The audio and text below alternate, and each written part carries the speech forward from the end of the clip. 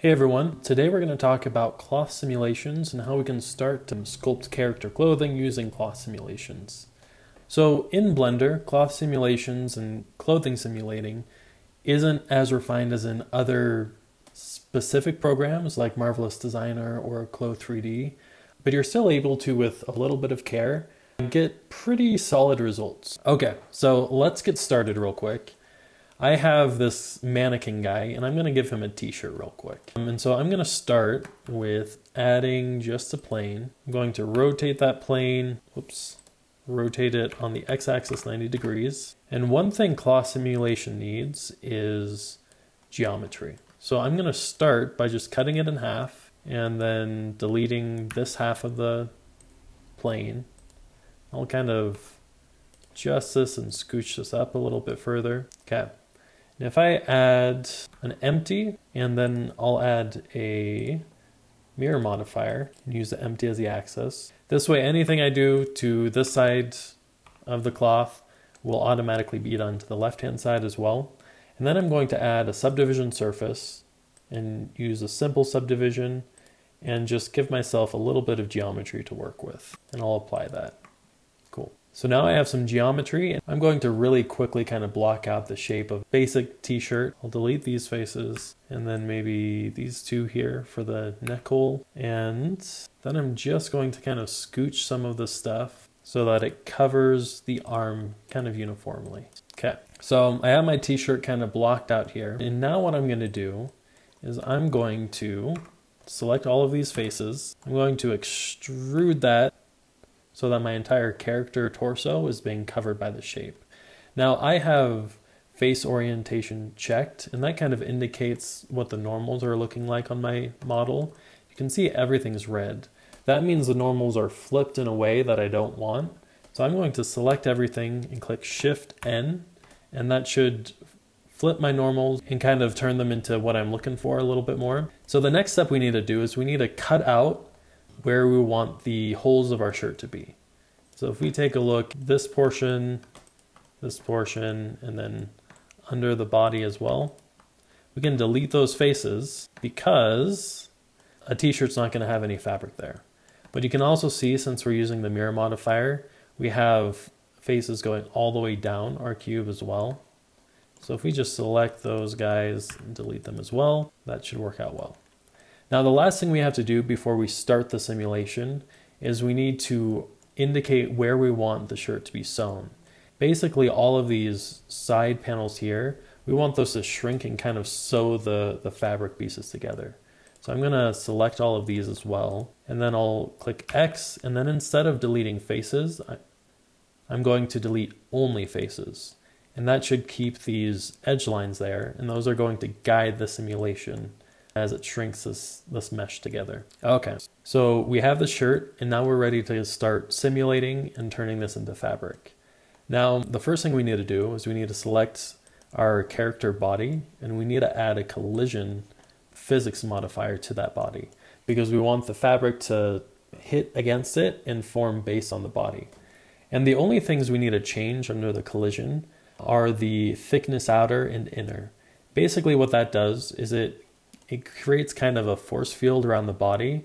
And so if we bring the thickness outer lower and keep maybe even bring it a bit lower, it will reduce that force field of our body object and make it look a little bit more realistic. Now with that kind of all figured out, let's select our cloth object and then under our physics properties, click cloth. And there are a couple things we need to change here. The first thing we need to change is the cloth steps. This will vary somewhat based on the scale of your objects, how complicated your mesh is. Generally, I like to keep this around 10. And if we scroll down to shape, we need to enable sewing and we need to change the shrinking factor. Again, this varies based on your scale. For this one, I'm going to change it to -0.2. That way the fabric will shrink in on itself and go around the body. And then under object collisions, I'm going to bring the distance down. That will make the collisions a little bit more realistic. And under self collisions, I'm going to bring that all the way down too. Again, it will just make it a little bit more realistic. And then under collisions, the quality, I'm going to bring that to 15. Cool. So with all of that changed, let's try and simulate this real quick and see where we're at. So if we click play, you can see it does a pretty good job, albeit pretty low res, but it's a good start. One thing I do want to change is I want to change this neckline a little bit. So we can just kind of come back here and modify this neckline. What I'm going to do is I'm going to select this vertice, and then I'm going to come up here to proportional editing. That way, if I kind of scroll to change this fall off wheel, I can manipulate that neckline how I want. Cool. Let's try and simulate that again, see what happens. It's a little bit better. Let's push it a little bit further. Okay, I'm happy with that for now. But I might actually tighten up these sleeves a little bit. So if I click on X-ray just so I'm getting all of these vertices and just push these up a little bit, maybe these ones down a little bit. It's also helpful to look at how cloth patterns are made. That can be really helpful. Just to get a sense for how this plane should look. But I'm going to stick here for now, see how that works. So we get this pinching up here, and I think it's because there's a difference in kind of how this front neckline connects to this back neckline. So I'm going to manipulate that a little bit. Again, take your time with this portion, just so you're getting what you're looking for. Okay, let's give that a shot. Okay, I like that. I think that's good.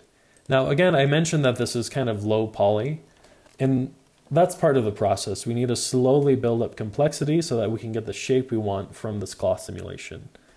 And so I'm going to take the shape, and then I'm going to apply the mirror modifier and the cloth modifier. And now we just have the static t-shirt. And this is a great time to kind of do some post-processing on the shirt just to clean it up a little bit.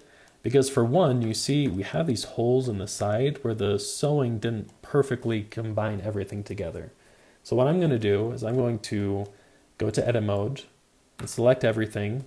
And if I go to the search tab and search for fill holes, and again, you can go to mesh and clean up and find it as well. I'm just going to click that, and that should fill up. You can see it's filling up all of these holes that have 4 sides to them. So here we are, we have our kind of low resolution shirt, but we want to add a little bit more detail to that. So we're going to re-simulate this on the character's body and also add some posing information so that we can create this cloth on a character that's not just in a T-pose. And so the first thing I'm going to do is I'm going to pose this character how I want it to end up posed. And so I'm not going to be too fancy with that. You see, if I come down to my timeline, I have this keyframe on the T-pose. If I just bring that one more keyframe over and put a keyframe on all of my bones, I can scrub over to maybe frame 30, and I can start to pose my character how I want. Let's say I want my character just pose in a basic pose. Again, you could put your character in a sitting position if you wanted, but I'm going to keep my character about here. Then I'm going to add another keyframe to all my bones, and so my character will animate to that position. Okay, so now if I click on my shirt and I come back to my physics panel and click cloth again, I'll add another cloth simulation to my character. I'm going to bring the quality steps back up to 10, and I'm not going to enable sewing because we don't have anything to sew. I'm going to bring my collisions quality up to 15 again, and the distance for the object collision down, and the self collisions distance down as well. So if we simulate this, you can see my shirt gets deformed based on the pose I have. Now, you can see it gets a little bit scrunched. So I'm going to add a little bit of geometry to this shirt just so that it deforms in a more natural way. So if I come over to my modifiers and I add a subdivision surface above my cloth simulation, so it enables the subdivision surface before it enables the cloth, you can see it gives me a little bit more of a natural shirt deformation.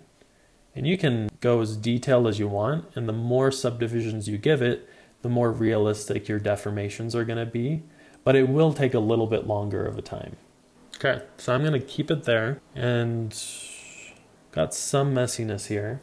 Let's apply the subdivision surface and the cloth, and let's jump into sculpting. So we have a fairly decent simulation. It's giving us some good folds and increases.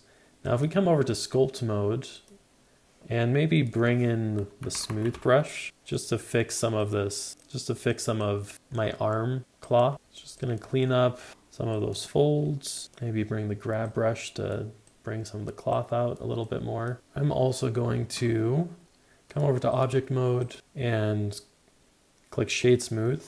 That will improve some of the shading a little bit more. But you see, with a little bit of sculpting, we can get a really good cloth effect. Again, I could even bring like a draw sharp brush in and just, oops, maybe not that strong. Add a few more folds in here. And you see there is some intersecting here. I'm not going to fix that yet. I'm going to see if this next step kind of helps with that. So I have my shirt. I like the folds and how it's sitting on my character's body. Now I'm going to select my shirt object and I'm going to search for the solidify modifier. That will just give us a little bit more thickness to our shirt.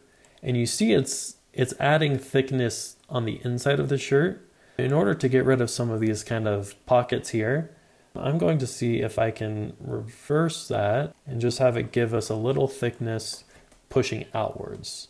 That's a little too thick. Let's add another 0 there. That's looking good.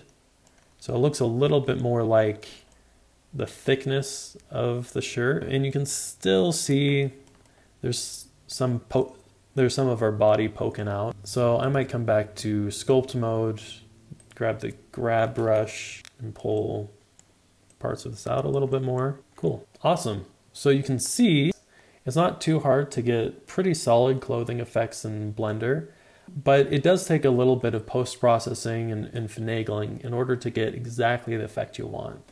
Cloth simulations, especially in Blender, shouldn't be taken at face value.